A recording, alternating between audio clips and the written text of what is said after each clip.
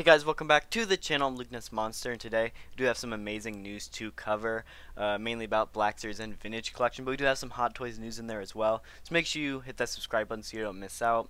We are also doing a giveaway on the channel. At 2,500 subs, we're giving away this Black Series Archive Commander Cody, and we're like 150 subs away, which is amazing. So if you aren't subscribed, hit that subscribe button right now. It helps out a lot. It actually did set a goal to hit 2,500 subs by June 2nd, so we have about a week. I know we can do it, guys. We've gotten so much in the last few weeks, so thank you guys for the support, and let's hit 2,500 subs by next week. And then this one is also just a little ways away, but I did manage to get an extra Black Series Echo, and that one will be at 5,000 subs. You know, it is a little ways away, but I did just want to announce it.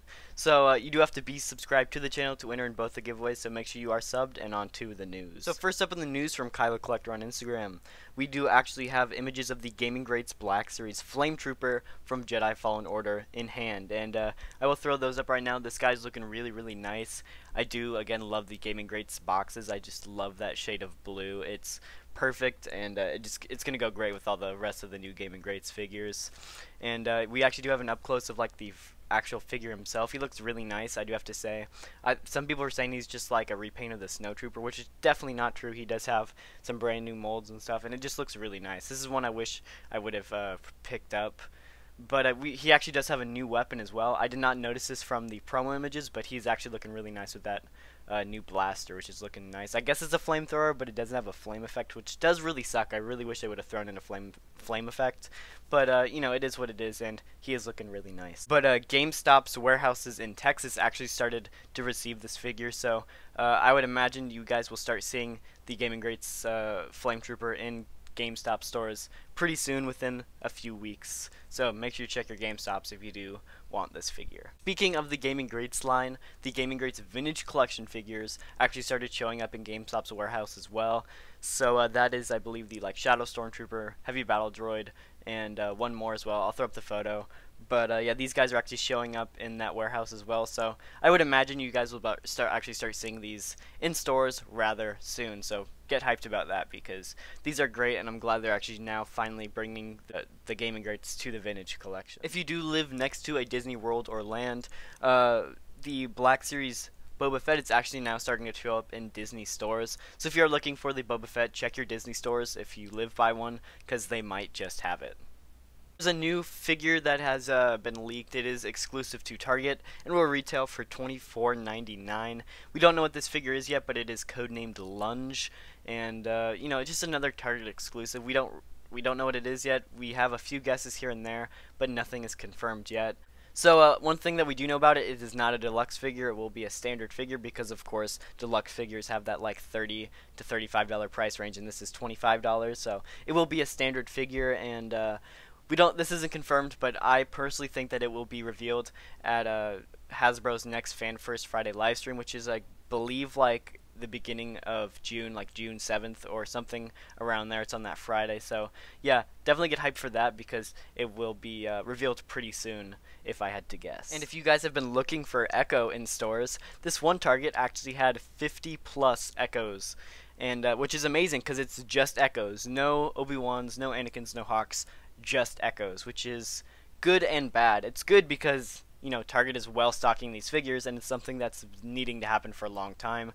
It's bad because this Target got 50 instead of like 10 to 20. It got 50, and that's a lot of Echoes that could have been, you know, distributed to more stores across the country. They all went to one store, and that is kind of a problem, because, you know, those Echoes are going to pegworm for quite a while. You know, with 50 of them, there's only a limited amount of collectors in one area, and you know, it would have been nice for them to actually like spread this out a little bit more. But on the other hand, why am I complaining? Because Echo is amazing, and I'm just happy that, you know, Target is well stocking these figures. Some of the 50th anniversary comic book figures are actually now shipping out from Dorkside, so if you did pre-order this, check your emails for the confirmation like shipped emails, because you might be getting it in the mail pretty soon if you did pre-order it. Moving on to some Hot Toys news, the Hot Toys Captain Rex, which is the 1/6 scale or the 12-inch figure, has actually been delayed until sometime between September and October of 2021, which does really suck because we've been waiting for this guy for a long time now, and it's just getting delayed. Doesn't help that a lot, but you know, I just hope that they're delaying it for a good reason, and it will get a pretty smooth release in that small time period.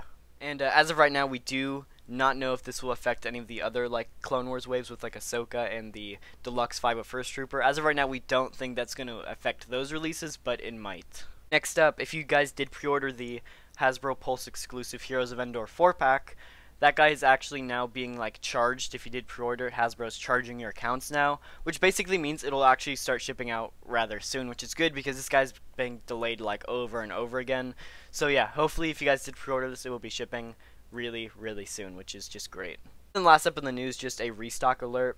Yesterday, the Sith Apprentice Mall, which is actually the comic book mall, did go back up in stock at Dorkside Toys, which is amazing. So I'm not entirely sure if it's still in stock, but go check it out right now at Dorkside because it still might be in stock. And same with Beskar Mando. Like I said, I haven't checked if it's still in stock, but go check Dorkside because it might still be.